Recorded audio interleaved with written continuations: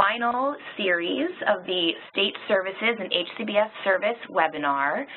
We're going to be covering all the different services that are out there, and we're going to get started right now. So today, our presenters will be myself. I'm Meg Beyer. I work for ICL and MCTAC, and my wonderful colleague, Alam Elbadou, who works for Casa Columbia and MCTAC, will also be presenting with me. So what is MCTAC? MCTAC is the Managed Care Technical Assistance Center. We are a training, consultation, and educational resource center that offers resources to all mental health and substance use disorder providers in New York State. So we offer resources to all behavioral health providers in the state of New York. Our goal, our primary goal, is providing training and intensive support on quality improvement strategies, including business, organizational, and clinical practices, to achieve the overall goal of preparing and assisting providers with the transition to Medicaid managed care. So who is MCTAC? MCTAC is made up of a collaborative partnership consisting of both the McSilver Institute for Poverty Policy and Research, which is housed out of the NYU Silver School of Social Work, and Casa Columbia. MCTAC also consists of a dynamic group of partners and a broad range of partners, including both provider and advocacy organizations. We span across New York State and bring to the table many rich perspectives and various areas of expertise that we deliver in our different technical assistance initiatives. Okay, and before we get started today, I just want to remind everyone about a few different pieces for our webinar. We are going to refer to a lot of different resources and tools on today's webinar, including the fact that we are actually recording this webinar. So we will be posting the recording and the slides once this webinar is finished on MCTAC's website. And the website address is mctac.org. Just want to encourage everyone to visit the website, familiarize yourself with any tools and resources that we might mention, and also to sign up for our MCTAC newsletter. Almost on a weekly basis, we're sending out different announcements regarding upcoming training opportunities, events, any updates to state policy. So we would encourage everyone to join the MCTAC listserv so that we can connect everyone with the latest and most up-to-date information. Also, I want to encourage everyone, there is a chat box on the WebEx, and I would encourage you, if you have any questions, to type in your questions in the chat box and submit them that way. Alam and I have a lot of content to get through today. So just as we've done in every other webinar, we encourage everyone to submit any questions they have. We will do our best to answer them. However, if we are unable to, we do have a way of pulling all the questions that come in, and we'll review them afterwards and create a frequently asked question tool that we'll likely post on MCTAC.org. So again, even if we don't get to your question this morning, we really would appreciate if you send it in. We'll do our best to get it answered, and we will look to put together a frequently asked question tool to answer all of these questions. So, and the last thing I want to emphasize before I get started looking at the mental health services is that today we're going to focus on just a few services. This is not comprehensive. This is not all services. We are going to be doing future training for deficit and contract-funded programs that are not covered in the content of today's webinar. So I just want to emphasize that. We know that the content of today's webinar is not all-encompassing, and that we will be doing future training in the coming months. So thank you. And with that, I'm going to start off talking through some of the different mental health services that are available. Okay. So the first one I'm going to just walk through, I know there's a lot of text on here. Please don't get overwhelmed. Again, we put these webinars together really as a tool, not only live as a tool to walk through with us, but also once they're recorded and the slides are posted online as a tool that people can review as needed if they want to refresh their knowledge about different services that are available. So I'm just going to walk through some of the elements and components of these different services. Alam will do the same for the substance use disorder side, and then we will both share in reviewing the HCBS services.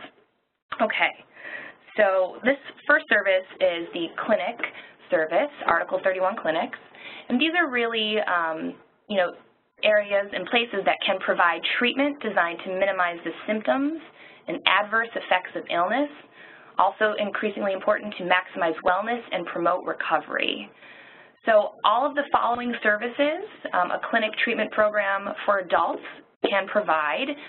Before I go through these, I just want to emphasize that today's training is geared towards adult behavioral health providers.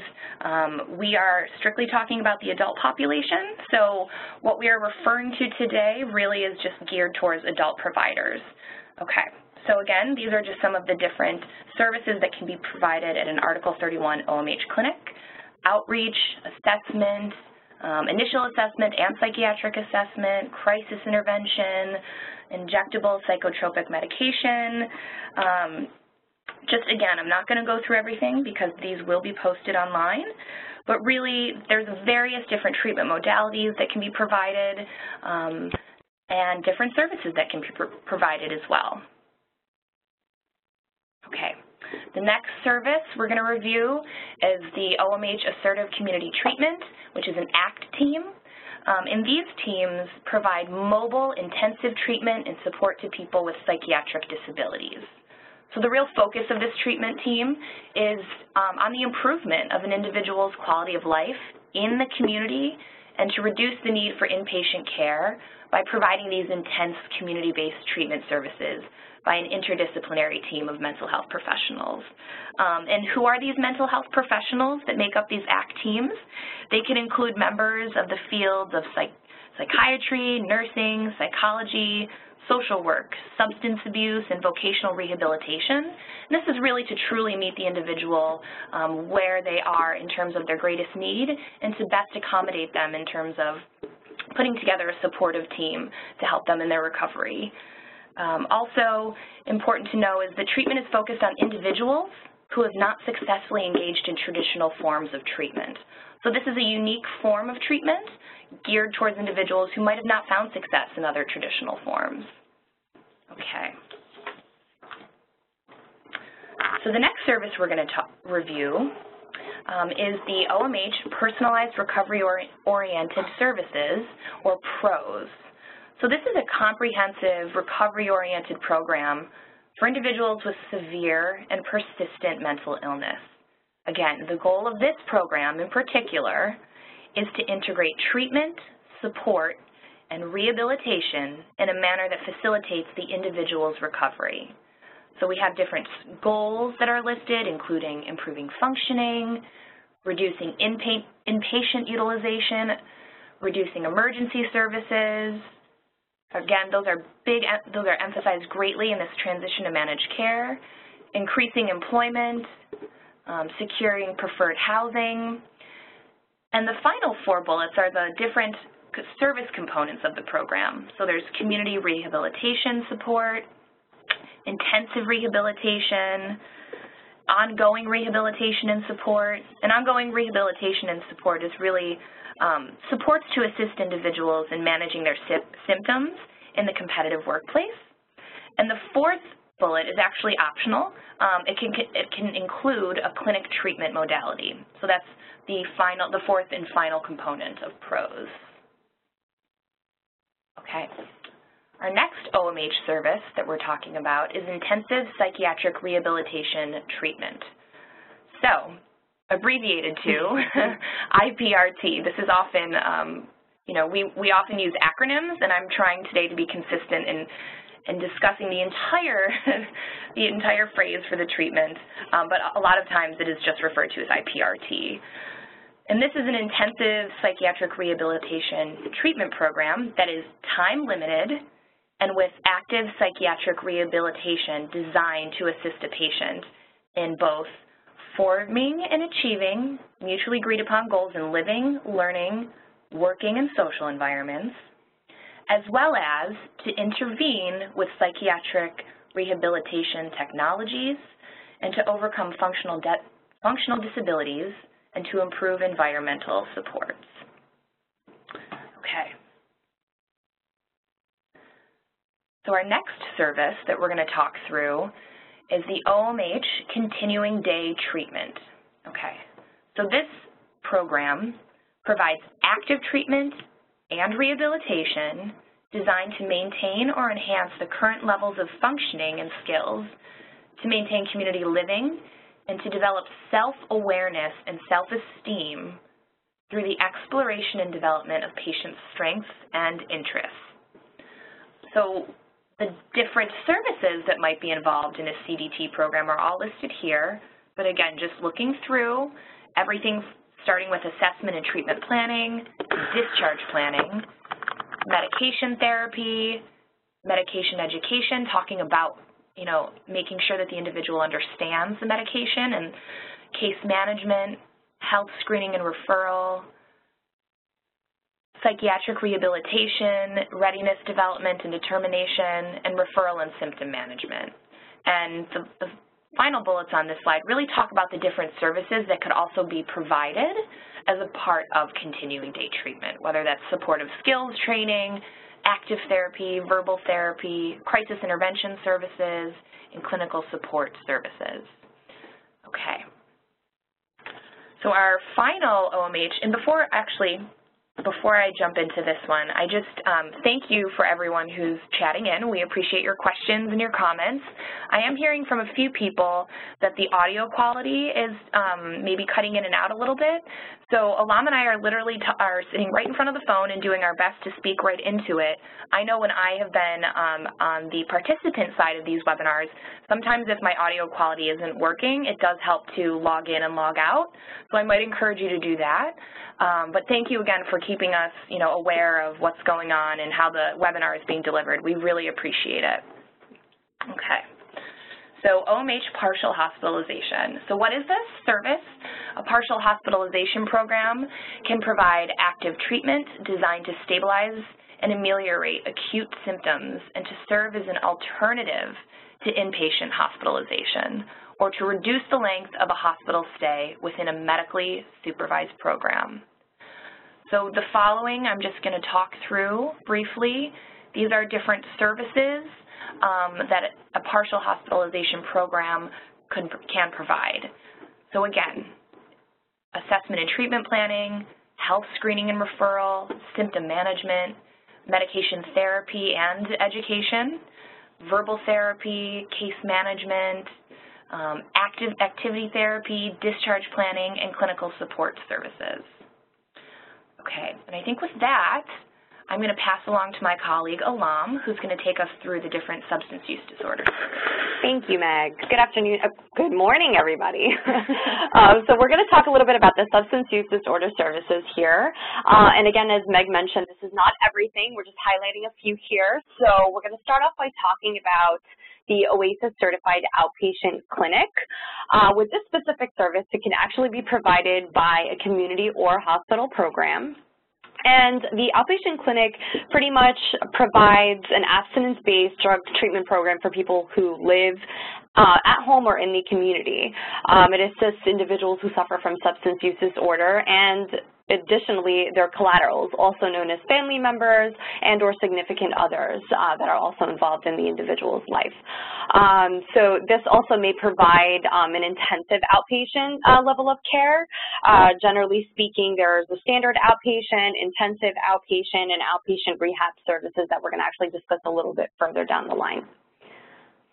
The next service is the OASIS Certified Opioid Treatment Programs, also known as OTPs, and these also may be provided by a community or hospital program. So these programs are OASIS certified, sites where methadone or other approved medications such as buprenorphine perhaps are prescribed and administered to treat those who have an opioid dependency. Following one or more medical treatment protocols is defined by the Rule 14 NYCRR Part 822, which are contained in the regs. OTP also offers medical and support services, including counseling and educational, along with vocational rehab services. Let me see. So the goal of this program pretty much is to reduce physical and social harm to people that are dependent on opiates by providing relief from the withdrawal symptoms. It's in essence a harm reduction model for people who are opiate dependent. And the next OASIS certified rehab level of care is the outpatient day rehab, which also can be provided by a community or hospital program. And this is very similar to the 820, well, the standard outpatient, which in essence is also certified to provide regular outpatient rehab services. These specific services are designed to assist specific individuals with significantly chronic conditions who are typically scheduled to attend the rehab program 3 to 5 days a week, and at least for 4 hours per day. And with that, we're going to walk right through into the HCBS services. So this is just going to give us a general idea of the available HCBS services. As Meg mentioned, on the MCTAC website, you'll find previous overarching webinars and slide decks that actually give the whole picture of the HCBS service world, in addition to clustered trainings that and slides that are made available on the website as well for each specific cluster of these services as they're listed on this screen. So please feel free to visit the website and get a more in-depth look at these services and the details that go along with them. But for the purpose of this webinar, we're going to do a brief skimming through these services. So we'll start off with peer supports. And peer supports are peer-delivered services with a rehabilitation and recovery focus. These supports are really designed to promote the skills for coping with and managing the behavioral health symptoms for the individual going through several of these programs. So it's a really great support to be able to offer to an individual who could use the guidance and support of someone who's been there and done that. Some of the activities that are included are intended to achieve the identified goals or objectives that are actually notated in the recovery plan, and then emphasize on the opportunity for the peers to support each other through expanding these skills and strategies to move forward in their process towards recovery. I'm going to pass this back to Meg. She's going to talk a little bit about the family support and training. Thanks, Alam. Sure. Yes, so family support and training. So this is one of our home and community-based services. This is training and support that's necessary to facilitate engagement and active family participation in an individual's recovery process. This is provided only at the request of the individual. So again, in putting together an individual's plan of care, it's very important that the care manager speak to the individual about what is entailed in family support and what that means for having a family involved in the process. Again, it's recovery-oriented, it's trauma-informed in its approach to partnering with families and other supporters. Family is defined as any of the individuals who are on this list who live with or support a person who is served on the HCBS waiver and may include a family of choice. So if I identify a person in my life who might not be actually related to me, but I see in my day-to-day and I consider a family member, that is a family of choice.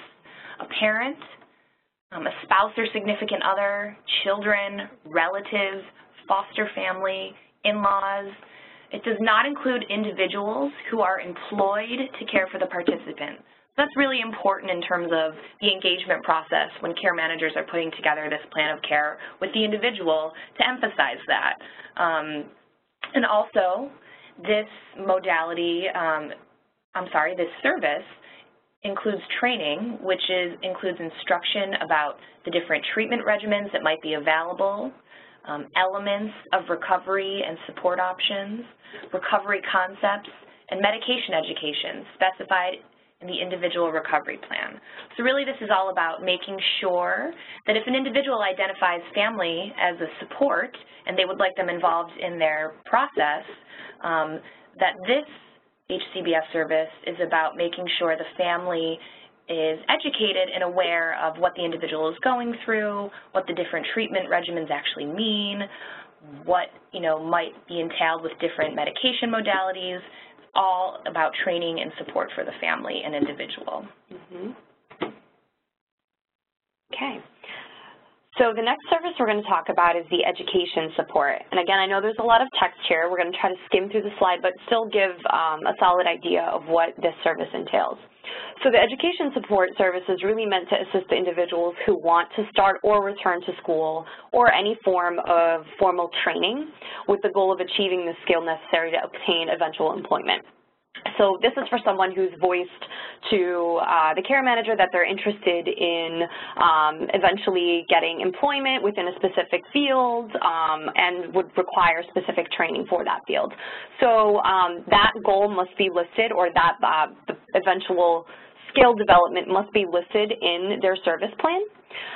The education support service are offered to the extent to which they are not available under a program funded or available for funding by the New York State Adult Career and Continuing Education Service Office of Vocational Rehabilitation.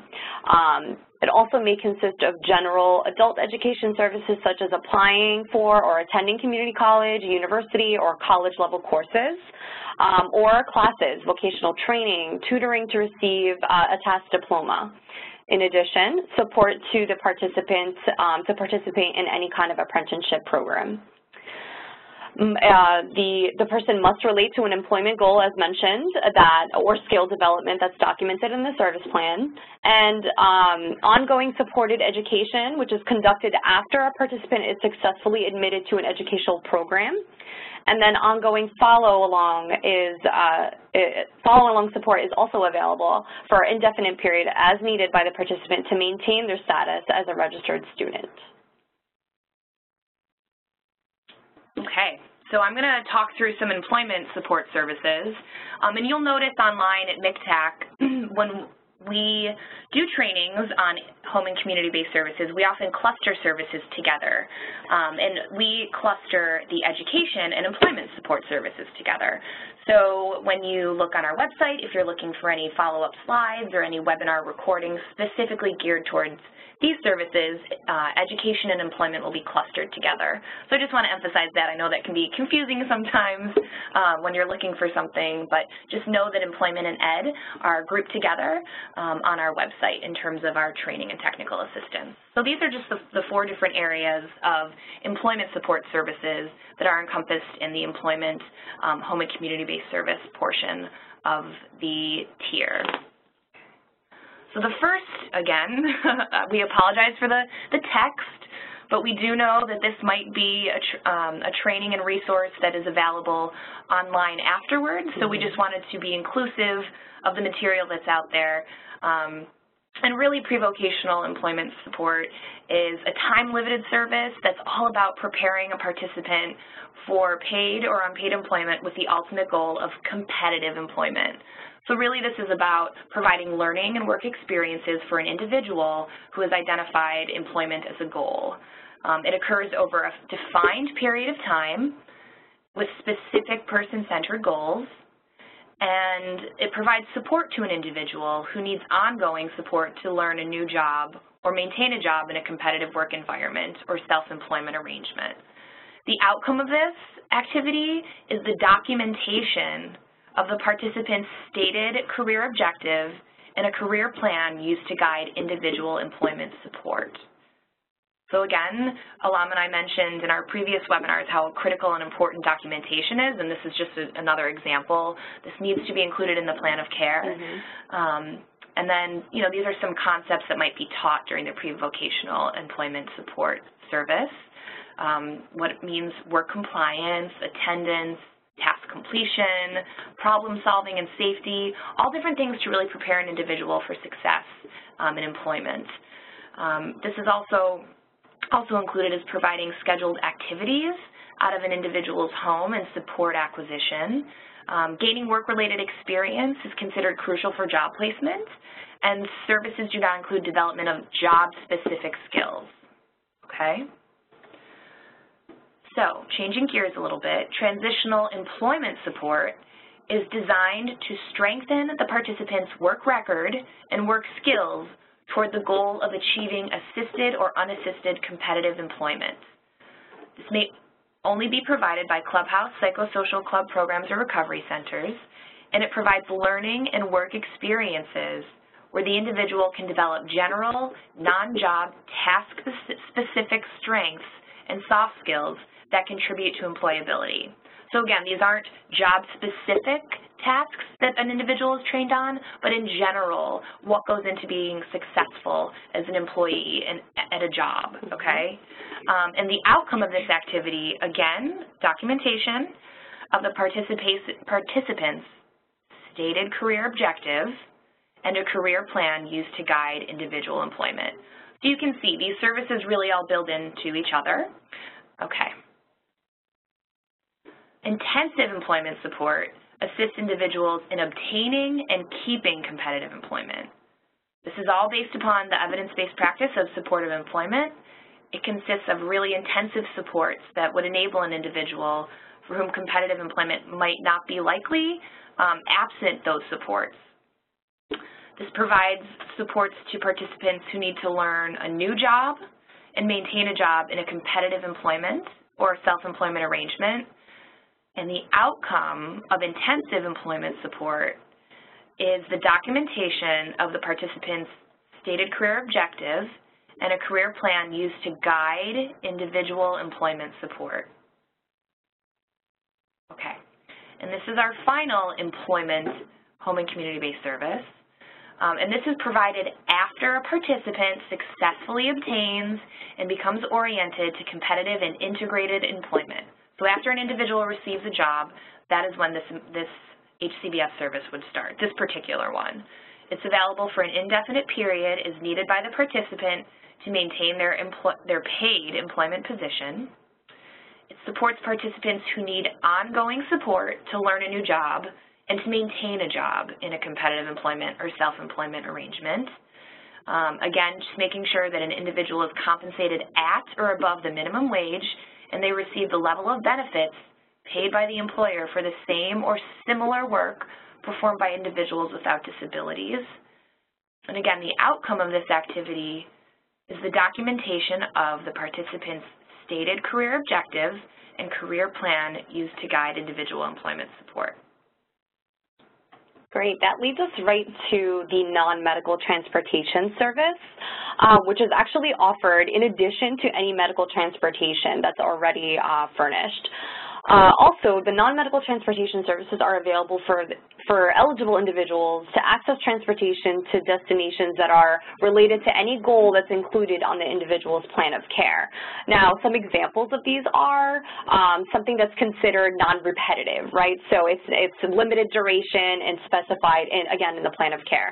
So an example of that could be transportation to a job interview, to a college fair, a wellness seminar, or a GED prep class, for example. So it's a really great service to be able to offer an individual, especially in collaboration with an education or employment goal.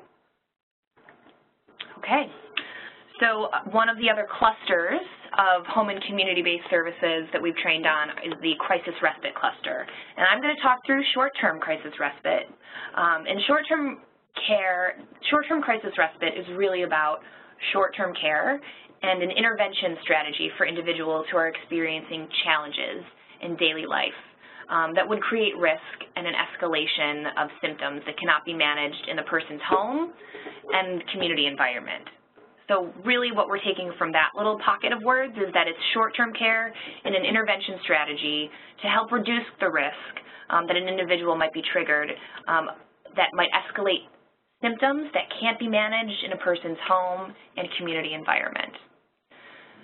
The other component of short-term crisis respite is just that there's imminent risk for escalation of symptoms. Again, we want to help maintain an individual functioning in both their home and community environments.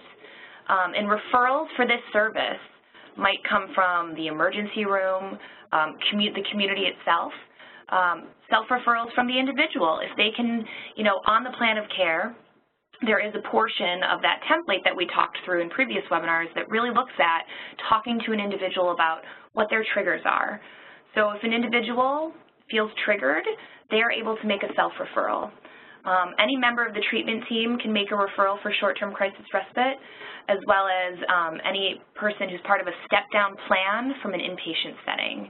And crisis respite is provided in site-based residential settings as well. Okay. So in addition to the short-term crisis respite service, we have the intensive crisis respite service.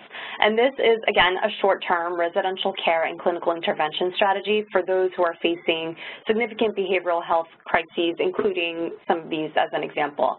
So individuals who are suicidal, who happen to express homicidal ideation, experiencing any kind of acute escalation of mental health symptoms, and persons that the person must be agreeable on a suicide prevention plan. And the individual themselves are at imminent risk for loss of their functional abilities, and which may in turn cause safety concerns for themselves and those and others without this level of care. The immediate goal is to provide supports to help the individual stabilize and return to previous level of functioning, or as a step down from an inpatient hospitalization level of care.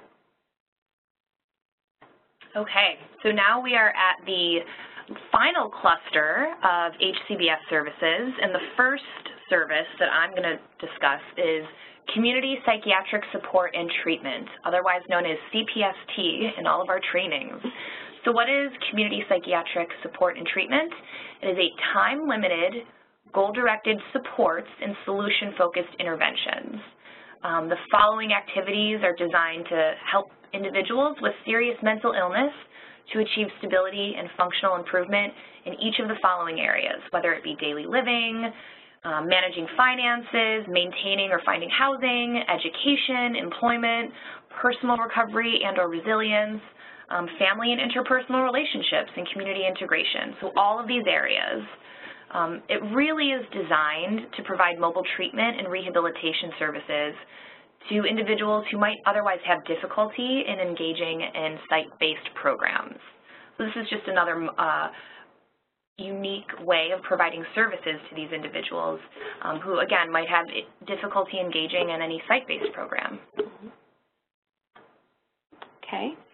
And the psychosocial rehabilitation, also known as PSR, this service is designated to assist the individual with compensating for or eliminating functional deficits and interpersonal and or environmental barriers. The activities that are included must be intended to achieve the identified goal or objectives as set forth in the individual service plan, which is why we highlight ensure that all the possible services are on the plan of care, so that way the individual can take advantage of these available services. And finally, the intent is to restore the individual's functional level to the fullest possible level. Okay, I'm going to talk a little bit about habilitation. So this is really typically provided on a one-on-one basis, and it's designed to assist individuals and participants in acquiring, retaining, and improving skills such as communication and socialization, self-help, domestic and self-care, fine and gross motor skills, mobility, personal adjustment, relationship development, use of community resources and adaptive skills. It's a wide range of different skills that's covered in habilitation. A big component of this is assisting participants with developing skills necessary for community living, and services include such things as instruction in accessing transportation, shopping and performing other necessary activities such as self-advocacy, locating housing, working with landlords and roommates and on budgeting. Services are really designed to enable the participant to integrate fully into the community and work towards recovery, health, welfare, safety, and maximum independence of the participant. Okay, so that concludes the different service components that we are going to review today. I do want to highlight one thing. So a quick question came in about a listing of all these services somewhere with addresses and phone numbers. So I would say that your best bet in finding a listing of all these services, if you're looking for definitions, I would visit OASAS and OMH's website, where you can find a definition of both the state services, a comprehensive all-encompassing list, not just the ones that we reviewed today, and also both of those websites should have links to the different definitions of the home and community-based services. MCTAC also has a lot of material on the different home and community-based services, so I would just direct you there.